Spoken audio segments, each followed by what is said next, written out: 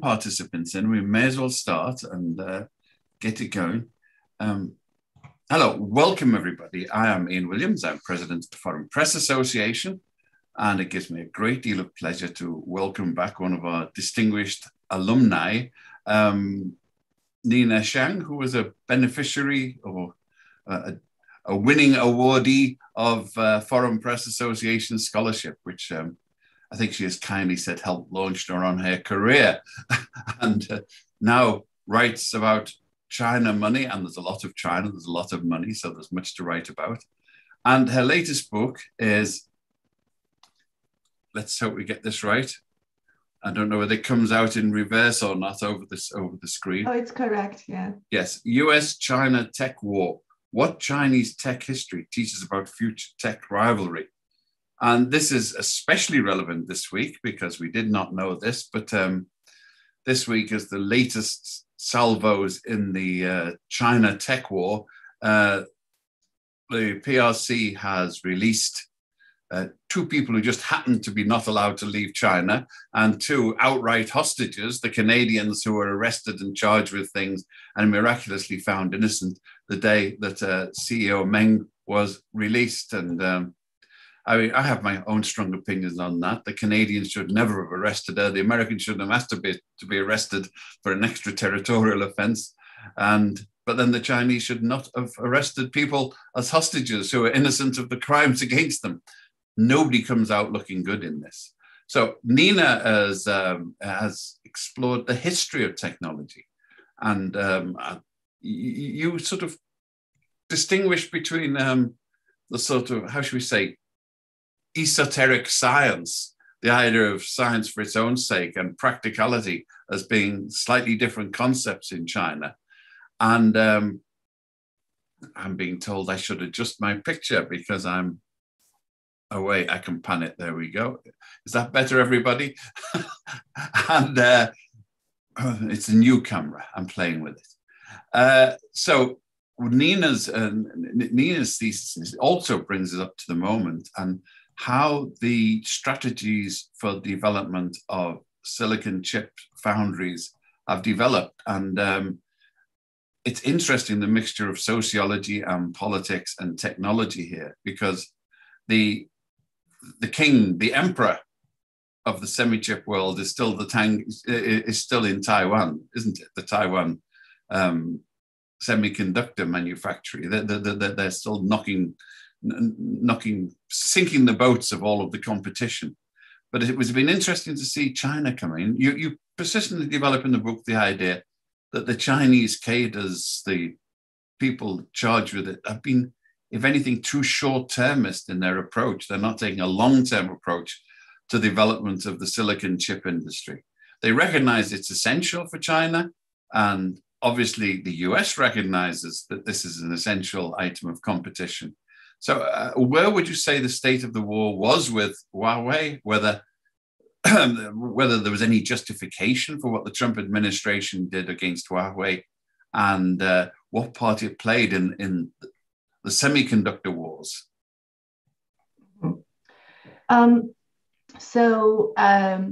In terms of Huawei, what the US has done to use sanction measures against Huawei, the reason, stated reason by US government is national security.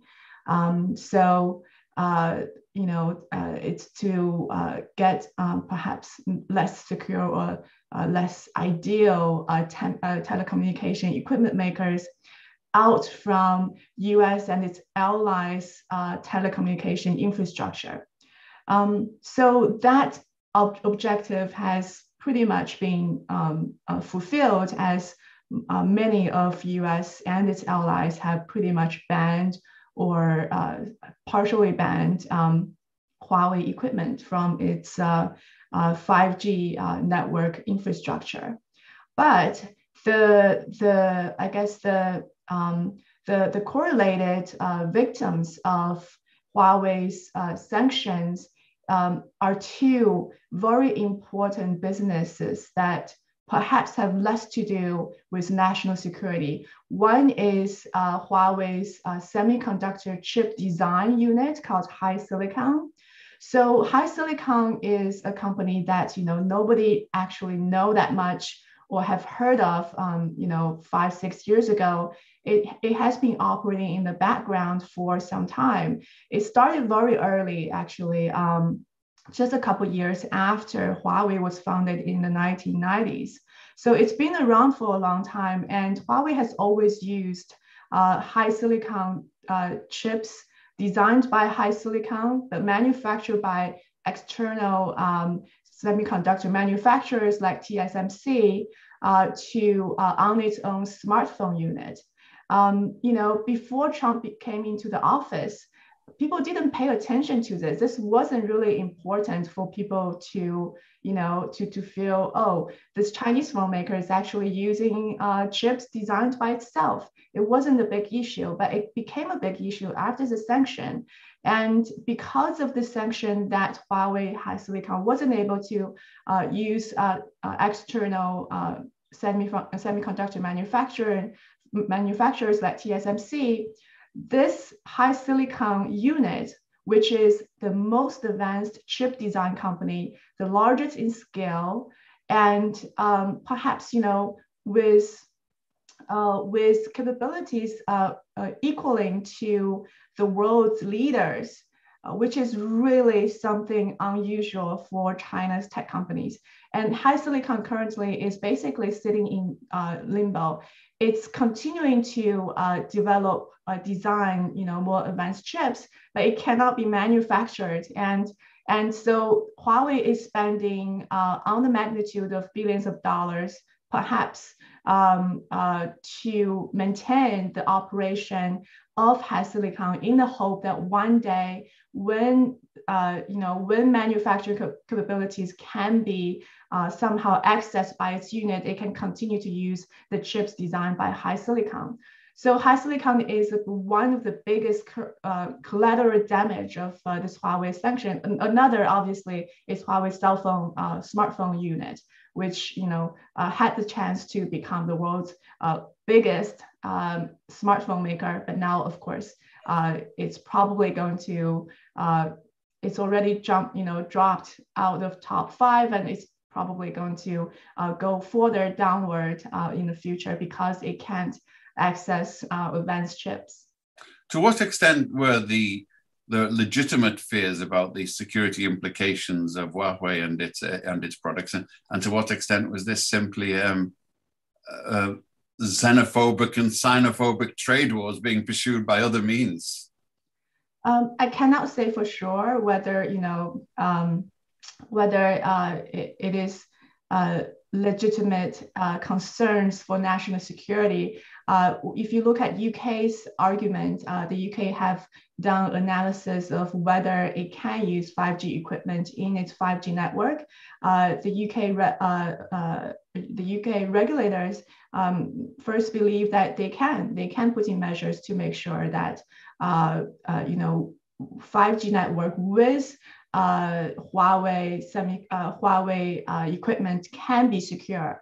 But I think maybe it's not important because the intention here, of course, for the US is to maintain its technological supremacy, and it's feeling threatened by China. And the pretext, if you call it pretext, it doesn't matter. So it wants to achieve its objective of keeping China technologically backward, and most importantly, to keep a stranglehold on China's tech sector, so that US can continue to have very strong leverage against China. The US hasn't really used many of its weapons in its technological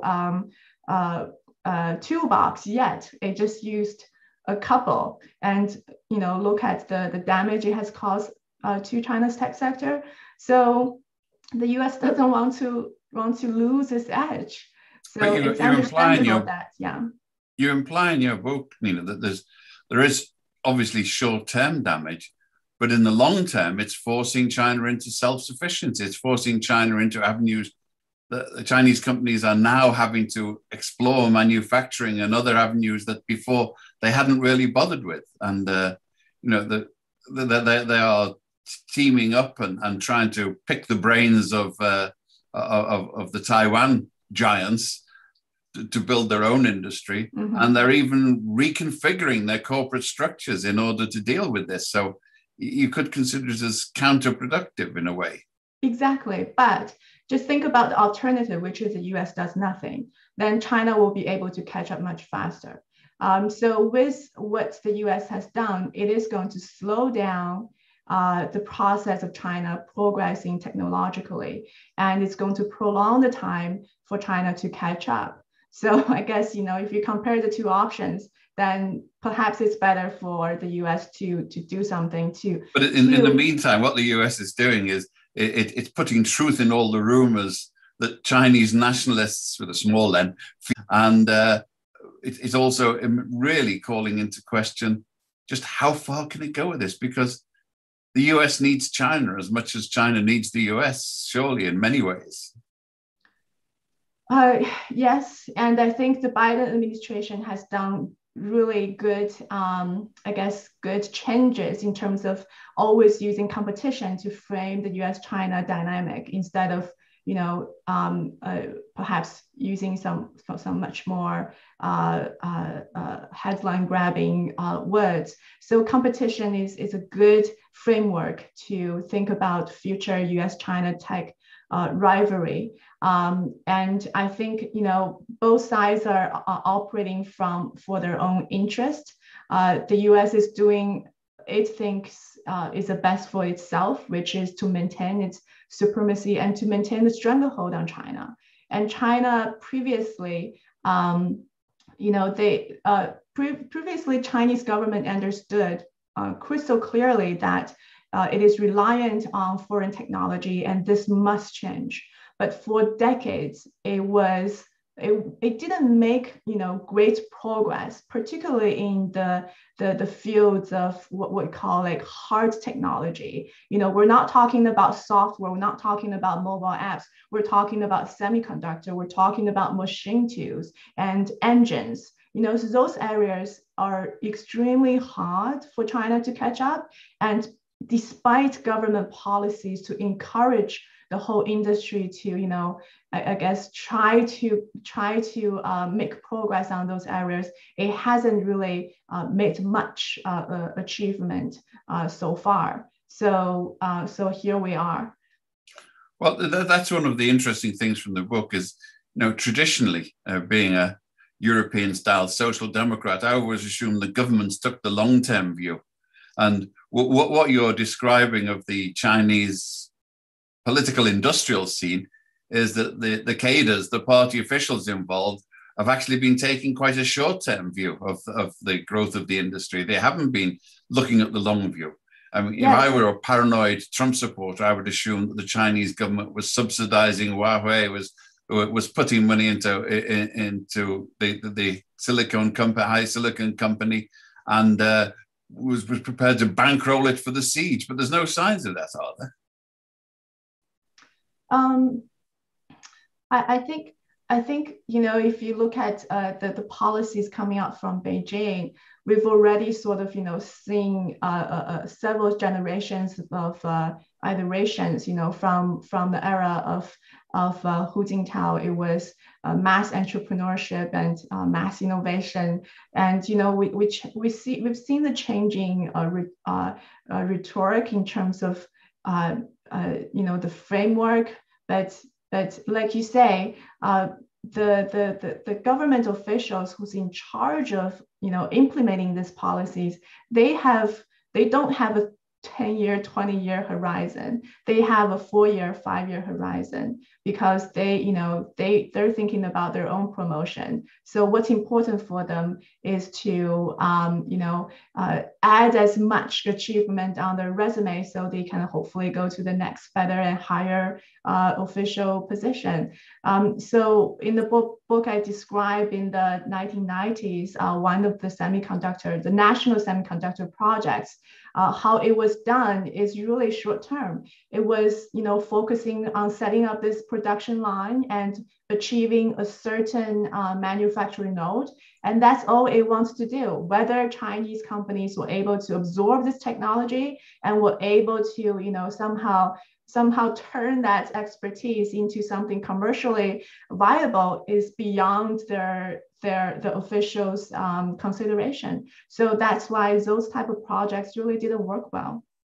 I just thought it just reminded me in my age and longevity. In 1970, I was in Shanghai and I went to a backstreet workshop where they were making silicone chips with cameras. It was a sort of great leap forward style stuff. They had camera setups, they were doing the chips, they were doing the lithography.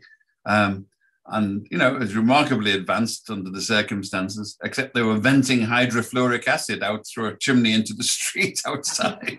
So there were drawbacks to this great leap forward at the time. But I was surprised, that with beginnings like that and the entrepreneurial activities of China, what's been the serious inhibition in China to developing? Is it that the scale of the semiconductor industry, as you imply in the book, it just takes so much capital investment and like all investment, it's in the nature of competition. You have to be prepared to lose, that you might put the billions of dollars into the wrong technique and be outflanked completely. Is that entrepreneurial spirit still available in China? Yeah, for sure. I think the entrepreneur community in China is very much thriving. In terms of why China wasn't able to, achieve a certain degree of self-reliance on semiconductors, it's really, 3 decades of policy mistakes, missed opportunities, and just the industry evolving so rapidly. And it's just so hard for people, for countries who are behind to catch up, especially nowadays. We're in the 2020s now. In the 1970s, you can if you're just starting out in semiconductors, you can probably catch up rather not easy, but definitely with much less hurdle than today. Today the industry has become so much more complicated and so much more dependent on scale and super advanced technology. So it's just becomes harder and harder. So I guess the laggards stay as laggards, and the people who are ahead, because they're so big, they have the scale, they have the resources for massive R&D spending, they are more likely to stay ahead.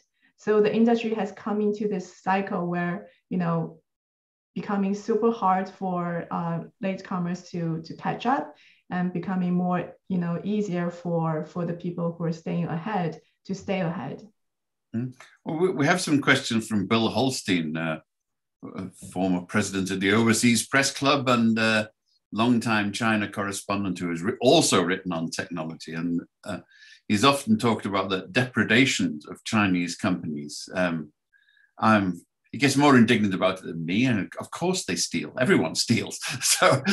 But China's he's written several works proving that China has in fact been ripping off American technology in a big way, which I think you imply in your own book is truth as well. But do you feel that the Biden administration, he wants to know, has a real strategy to halt China's penetration of American computer systems and its espionage in American laboratories?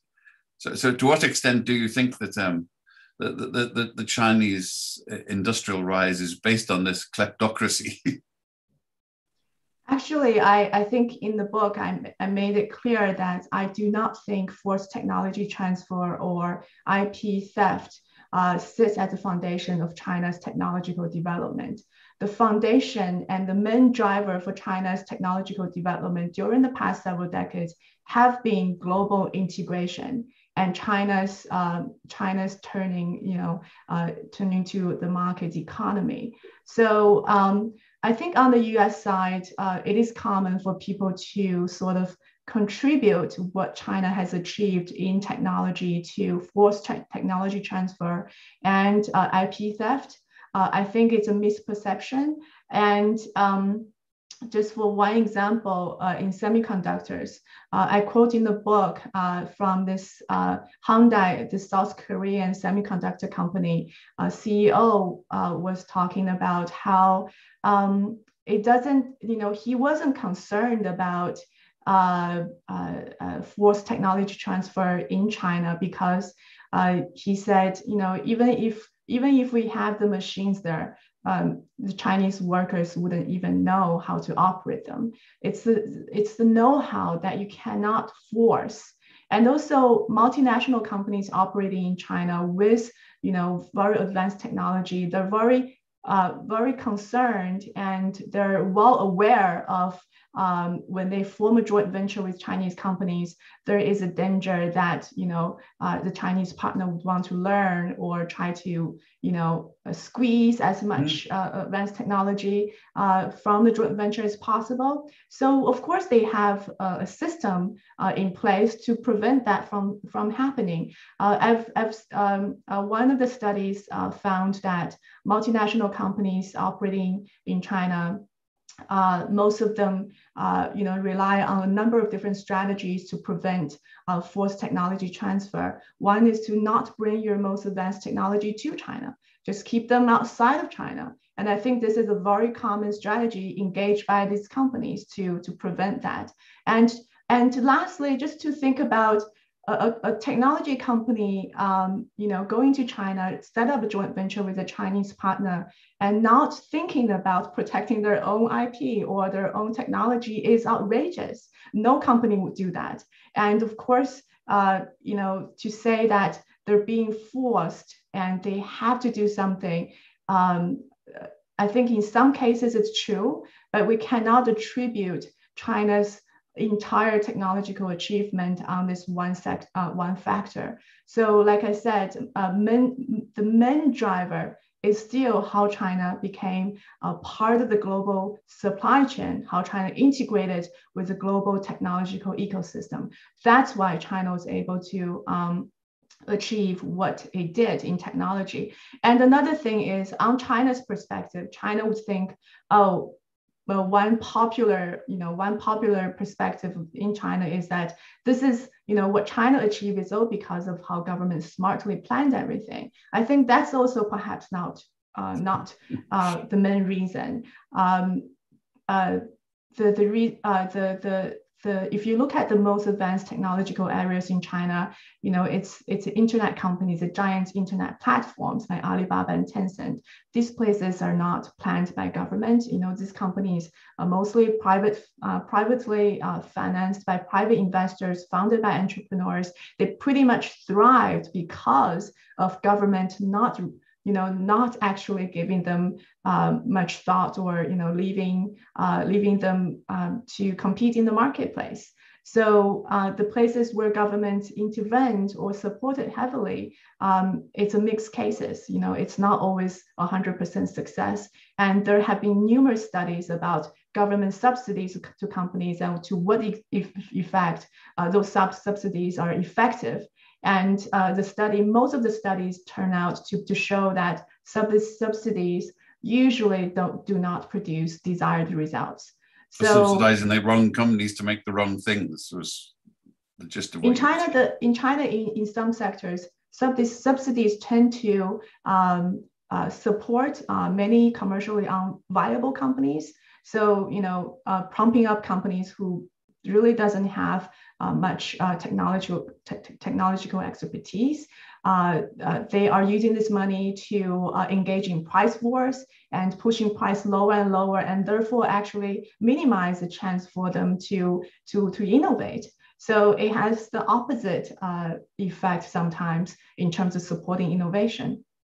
When you're describing the growth of the Chinese semiconductor industry, it's not so much technology transfer, I get the impression, as personnel transfer. Exactly. There's a Yeah. list of With highly, I talent. mean, as you know, once again, taking it from a socialist point of view, the workers are in control. The people who make the things are the ones whose technology is transferable. They can get on a plane and they don't Exactly. need a briefcase full of blueprints and silicon. Exactly. It's the fact they can walk off the plane and into a factory and Mm-hmm. have the overall technology, the methodology of how to make these things and how you innovate. And I think you Exactly. make the very pertinent point that it's not so much that they bring technology, but they can warn companies of what's a dead end. If I were you, I wouldn't go down there for, say, Exactly. Samsung if Exactly. you were doing it. Yes. So, when you think about technology transfer, it's often a joke among Western engineers, like, I can just give you my blueprint for this machine. I can give to China, and nobody would know what to do with it. And so really, so in some of the very advanced technology areas, theft or forced technology transfer really don't work.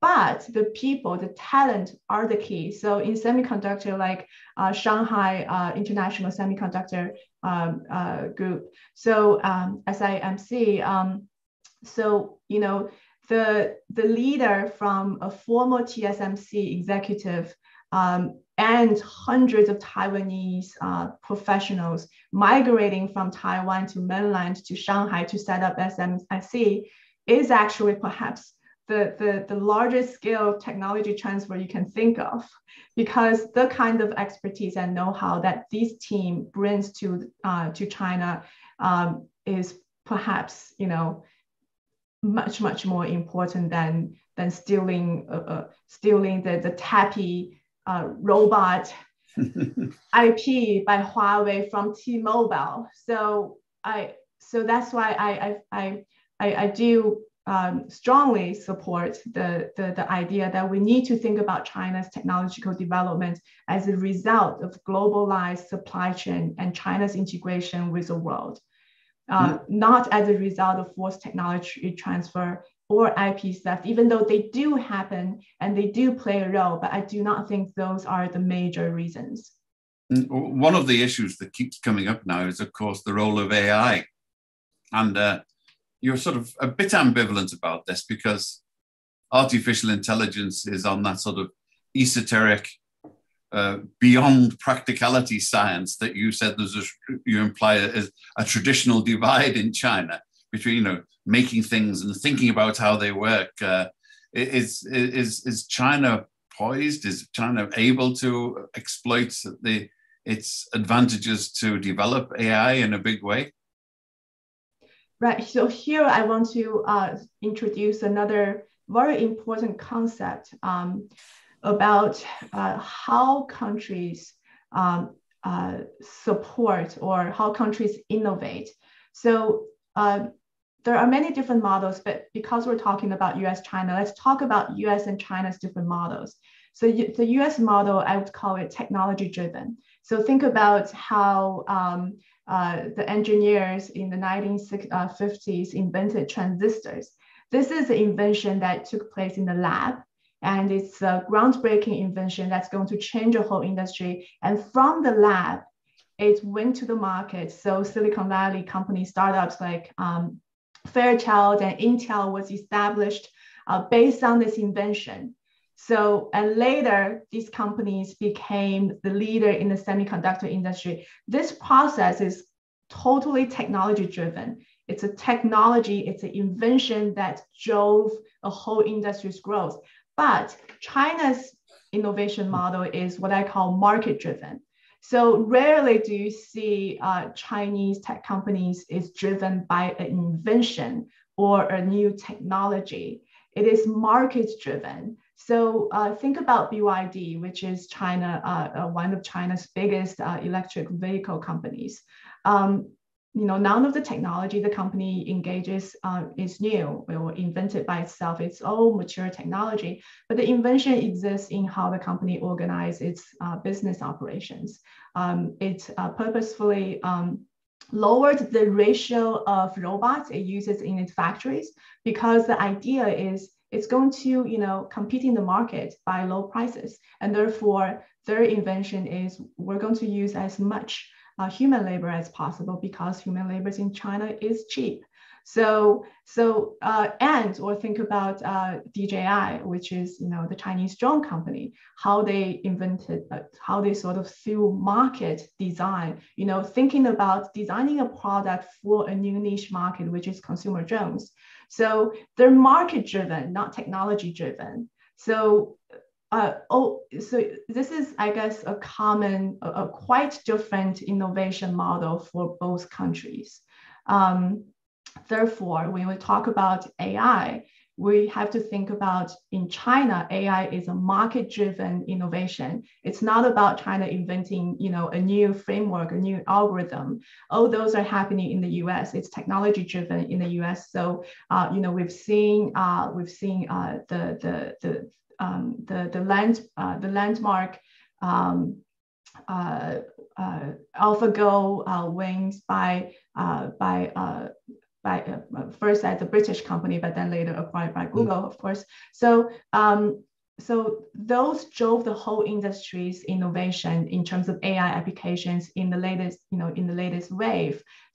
So that's a US model, but in China, it's going to be market driven. So it's not about inventing a new framework. It's about, okay, now we have this framework, we have this algorithm. How do we make them? Design the product, design a solution that's going to really become the best value, best price product for this sector. So China in that aspect is doing great work. And of course, you can also call that application. So we've seen China sort of massively applying AI application in a number of different fields, much more, much more deeper and more widespread than any other country in public security, in education, in commercial property, and in healthcare. So China is going to continue to be strong in that application arena. While in the US and perhaps in Europe also, there have been a lot of resistance to certain applications. And so that's going to be a diverging trend going forward. If you think about, maybe 5 to 10 years later, we're going to have a very uneven global cyberspace in terms of AI usage and many other aspects like data transfer, cross-border data transfer, etc. So I see, like, in the future, we're going to have the global internet space or global cyberspace are going to be less standardized, more uneven, and it's going to create a lot more, unknown challenges for us. I suppose the Chinese security services provide a large and assured domestic market for this type of innovation, is one way of looking at it. So they're responding to market forces in their own idiosyncratic way. Two markets includes two governments. Government in China is, one of the very big market for a lot of suppliers. Government procurement in China is a huge sector, and lots of companies cater to it. Well, Bill Holstein also comes back to ask you what you make of Xi's crackdown on Alibaba, Didi, and the other Chinese technology leaders. I mean, is that because they're getting too big for their boots and are a domestic power threat, or doesn't he like what they're doing technologically, or think it's not the appropriate market response in global terms? So in this, I feel like we can look at this issue from two aspects. One is to control, another is to correct. So to control means the government does feel that it needs to take more control of data, of power. The most relevant example is Ant Group's credit rating unit. China's central bank have tried for years to have private companies, gather together to set up a national credit rating agency. And the private companies weren't cooperating.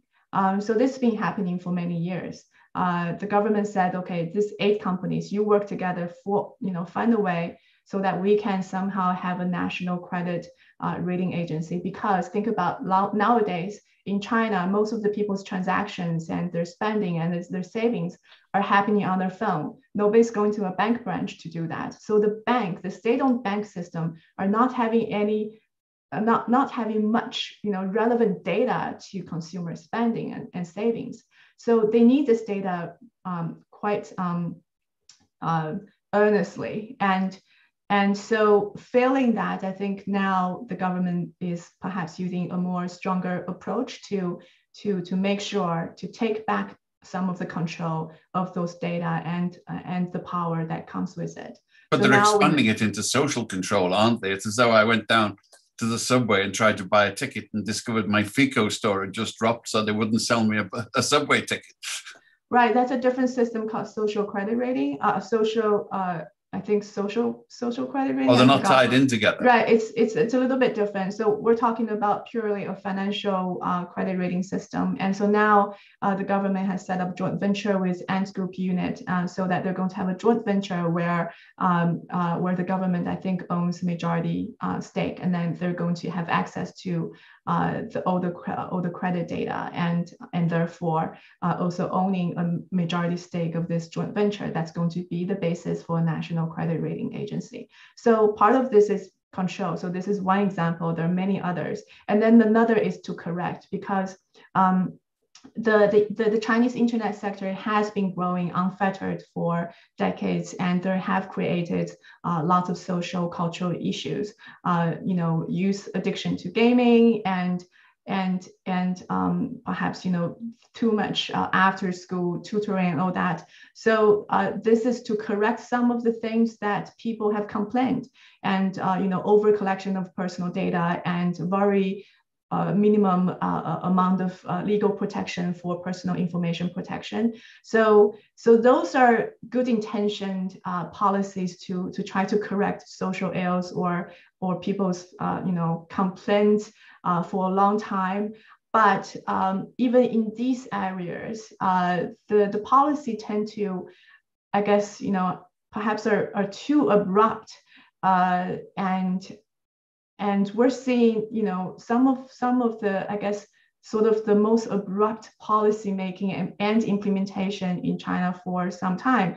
Like the after school tutoring service, like it was released in the summer, and it was implemented across country very rapidly. So there are many parents who planned to have their children enroll in a private school, for example, and they arranged their housing, rented apartments, and they arranged their work around that. And then suddenly, next week you have to move to a public school. So there's so many families who are, whose life is completely thrown upset down by this new policy, and they have to move their work, and they have to, find new arrangement and all that, and including the latest news about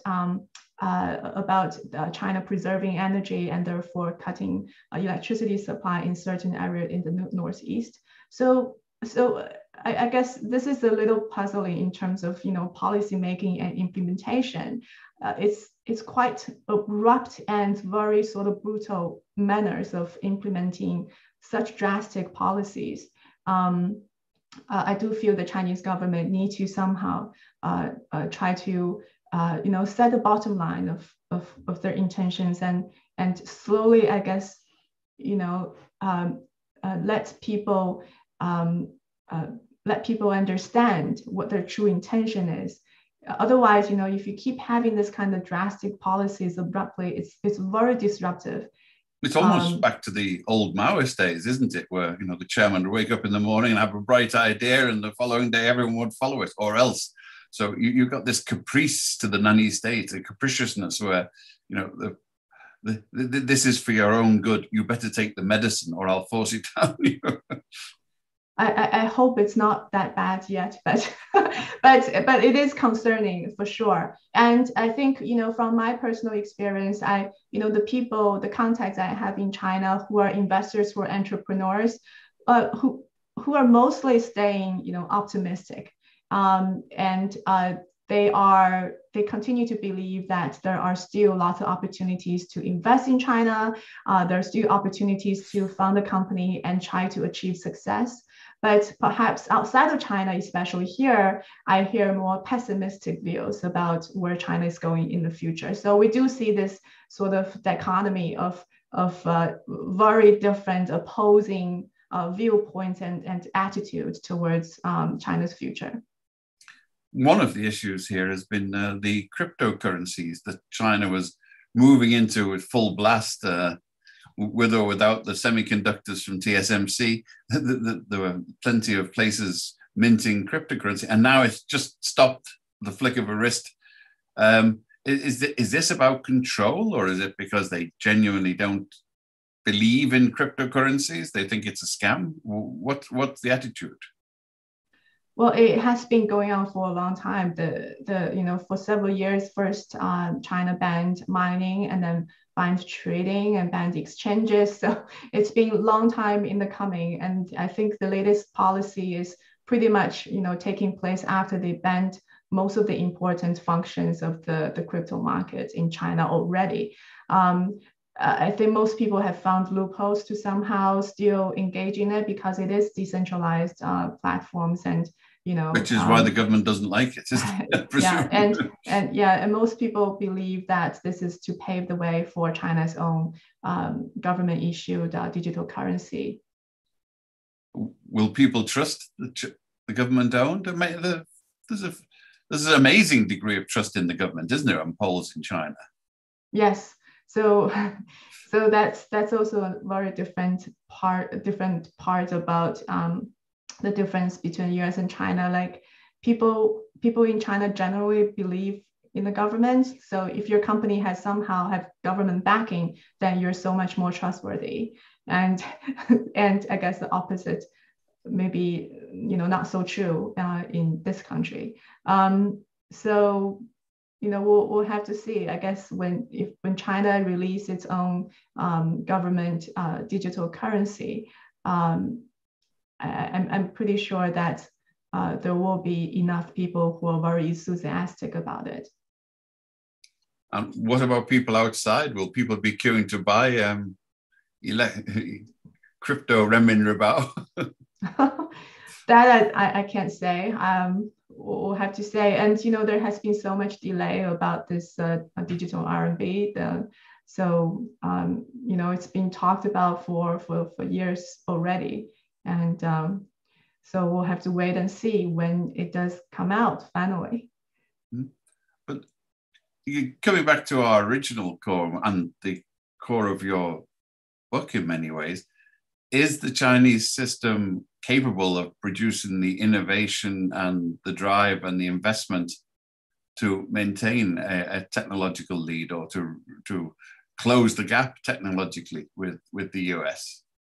I think that depends on which sector you're talking about.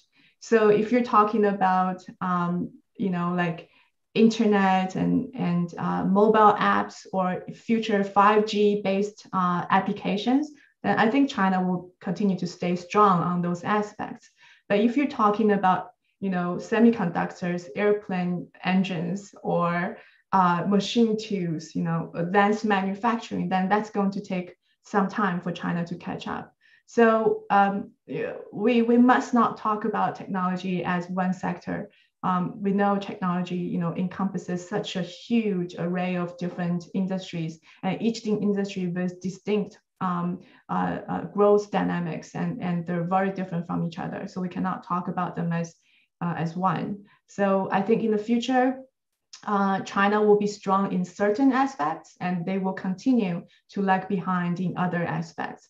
The places where China will, continue to be strong includes, the softer technology, what I mentioned about 5G based applications. I imagine because of 5G in rollout in China has been so much ahead of other countries, companies will be able to design and produce applications based on 5G, either it's consumer facing or industrial applications. I think China will have a chance to really be advanced in those places. And in others, like the harder technology, then China will struggle still for the next 1 to 2 decades. Well, I'm just thinking of the type of human skills to build an aircraft engine or a foundry, like you mentioned. It's only slightly relevant. Do you remember about 20 years ago when I first came to America, they were suddenly going around dragging retired nuclear engineers out of the retirement homes because they realized they had all of these plans, but they didn't know anyone who knew how to build an atom bomb anymore. Mm-hmm. The bits about how far can you push with that screwdriver before it blows up? These were not written down. It was the type of human technology that goes missing, and it's very difficult to reconstruct when it's gone. Yeah. No, another sector is like private commercial launch companies like SpaceX. We know that in China, there have been a number of different startups that have raised a lot of money to try to sort of copy SpaceX success. And it's just not going to translate, quickly. SpaceX have taken, 20 years to build what it has. It took dozens of, explosions of rockets to achieve the kind of, technological sophistication it has now. Nobody can steal that. The SpaceX, you can have a team of Chinese entrepreneurs and live in this, SpaceX headquarters. They won't be able to replicate something similar. So that's the kind of learning curve Chinese companies are facing in the harder technology area, and they cannot be. You just cannot squeeze that timeline. It's just going to take a long time. So I feel kind of ironic that Beijing's policies has always been so progressive in terms of setting goals of 2030, achieving total self-reliance in key technological areas. They know they're not going to achieve that. They've said that for the past few decades that they want to achieve this many times, and each time they haven't been able to do it. And in the future, they will continue again to see that it's not going to be done in 3 years. It's not going to be done in 5 years. It's going to take a lot longer than they are planning. And I think this mentality in the policymakers' mind is really not healthy. They tend to sort of think of this as something that can be done quickly, but they're failing to or refusing to recognize that this is going to take persistent effort for a long period of time. And this is something that's not emphasized by the policymakers. It's not emphasized by the business community. It's not emphasized by investors. So these are all the challenges China have to overcome if they want to achieve some sort of self-reliance. With its current state, is Huawei going to come back? Is the field open for it to start expanding its 5G enterprise now that the two Michaels are out and the other two people and CEO Meng is out? And everybody's got out of jail not quite free. Everyone will collect 200 million yuan. How is it going to go from now? Huawei is doing a number of different strategic transitions in order to survive and thrive in the future. It is trying to become a software company. So, it has emphasized building its operating system that's going to somehow take a leadership position, at least in China's IoT sector. And it's also trying to, build up its cloud business, and so it's trying to become a more software company because, as I said before, the smartphone business, the chip design unit, the two crown jewels of Huawei are pretty much in limbo. If policies don't change in the future, they're likely going to be, No, that's the point I was making. Are those policies likely to change with the political changes, the fact that hostages have been released and everyone seems to be kissing and making up? I think it's unlikely because like we said before, the intention of the US is to keep China behind. And if it wants to keep China behind, they first have to keep China behind in chip design. Chip design is much easier than chip manufacturing. And China actually has, Huawei's HiSilicon as a very advanced chip design company. So if the US wants to keep China behind in chips, then it has to keep HiSilicon out of business. So I think, if the US continues its strategic direction, which is to sort of prevent China's technological progress, then it wouldn't relax its policies. But if HiSilicon hoists up a large banner on the internet and says, lots of money for anyone from Silicon Valley who wants to come and join us, what can the US do about it in the end?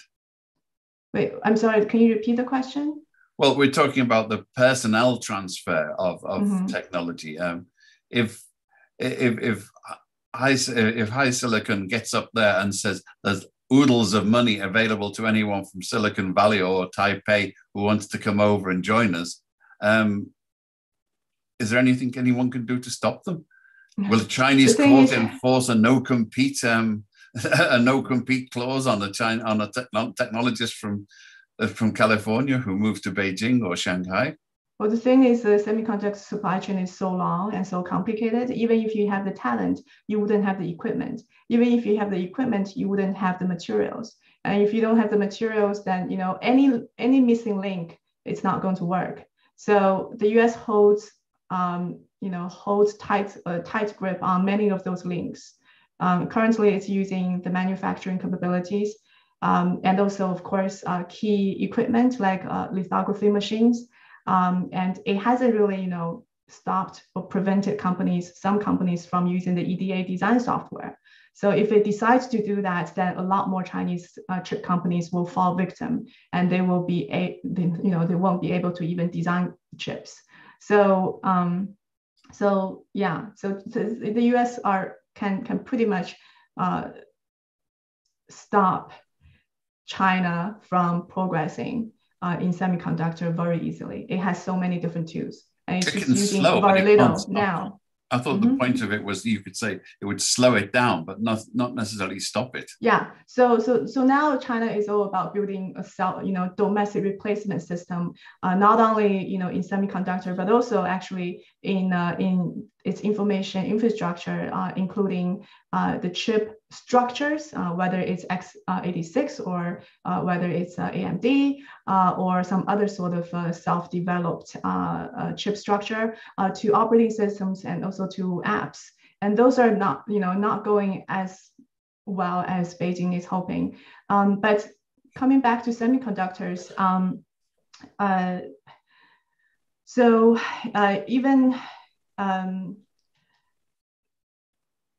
even if like the US, there are just so many different choke points. It's just China wanting to build its own entire semiconductor supply chain is pretty much impossible. So it has to somehow use external parties where it can use in order to build something what I call sanction-free. It's not 100% self-reliant because it's pretty impossible to build the entire supply chain as self-reliant, but it can be sanction-free. That means the US cannot sanction it. But because of US leading position across the semiconductor supply chain, even trying to secure certain elements or certain links across the semiconductor supply chain from third parties where it can be free of US sanctions is very difficult. So, but there are still some possible places where China will be able to use external third-party suppliers to fill that blank. But still, it's going to take some time. It's not entirely possible. Like I said, that's why it's going to take 1-2 decades or more. They have to first start with the mature technology, like Huawei is building the 45 nanometer semiconductor manufacturing plant. So they're supposed to build this up this year, and there's no news so far. And the lithography machine by Shanghai Micro Electronics, which is supposed to come out in this year, at the end of this year. Still no news so far. So I imagine probably some delay there. And even if they have the machine out, it's going to take a year or so to put in production and try to experiment with scaled production and all that. It's going to take another several years for them to actually master the mature technology. And while at the same time, don't forget other companies are progressing rapidly. TSMC already, experimenting with 2 nanometers. So, while China is struggling on 45 nanometers. So, yeah, like I said, it's just so much harder. So there's some party cadres in Shanghai whose promotion prospects are being blighted at the moment, unless they work very quickly. Mm. This is we're coming to the end. Very thankful for Nina Xiang, our most distinguished alumna from the Foreign Press Association at the moment. Welcome back to the US, and if you're coming to New York, do come and see us. Her book, which you mustn't forget, US-China Tech War: What Chinese Tech History Reveals About Future Tech Rivalry. And thank you. Quote, it explores the history of China technology development and illustrates how this saga of innovation shapes current and future tech clashes between the US and China. Thanks very much, Nina. It's been. I see there are 2 questions. I can quickly address. Oh, please, them. yes. So one is, what impact will the crackdown have on China's innovation capabilities? Actually, I've recently written about this. I feel that the crackdown is having some noticeable negative impact on the innovation capabilities of China. But at the same time, in certain places,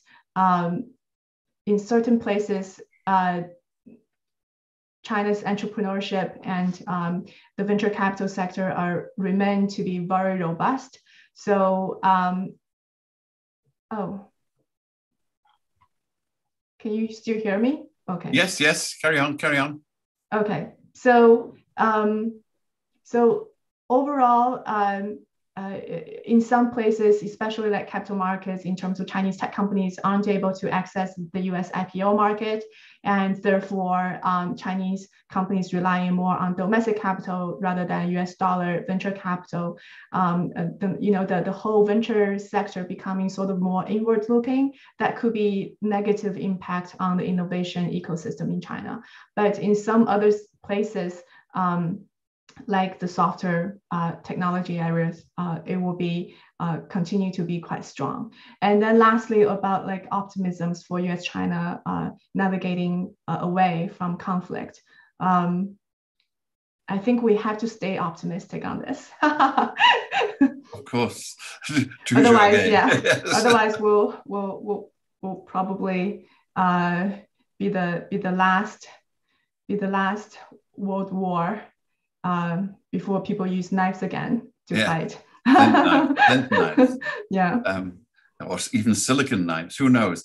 This is Ian Williams, President of the Foreign Press Association. And I'd like to draw your attention to tomorrow's briefing, where Holly McKay, a former member of the board and a member, is in Kabul at the moment. And in some ways, it's quieter in Kabul than it was before, was the gist I was getting from her. But we'll get that conversation tomorrow from downtown Kabul, where she's reporting on reporting, what it's like reporting under the Taliban, which is probably easier than in China. At least she seems to get an outside link without difficulty. But well done. We look forward to hearing from Holly. We look forward to hearing from you all. And we look forward to you joining the Foreign Press Association and joining in with us in our program and coming up with innovations. And look forward to hearing more from Nina about the never-ending saga of China-US technology wars. Thank you very much, Nina. Thank you very much, everybody. Thank you.